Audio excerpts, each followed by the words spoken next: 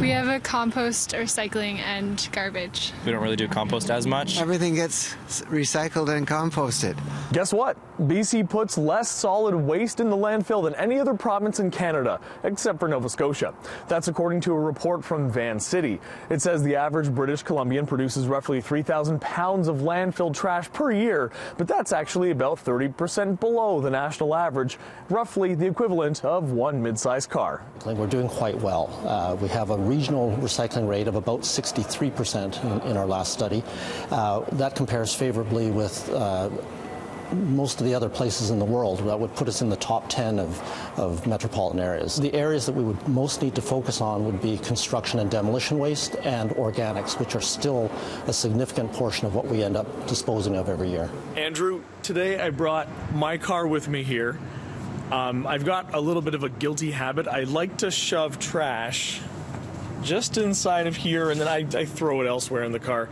Do you want to go through it and maybe tell me if there's anything in there that I should be recycling or composting? Okay. Sure. Well, let's see. Start with this. Well, general rule, if it's paper and it's clean, then just treat it like paper.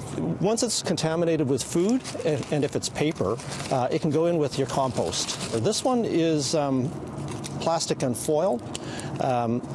If you're living in a single-family home, this is something that can go into your blue box. This is something that I've never quite been sure of. The plastic bag. Oh, that's green beans. Oh. Okay, the green beans obviously would be a composting. But the bag?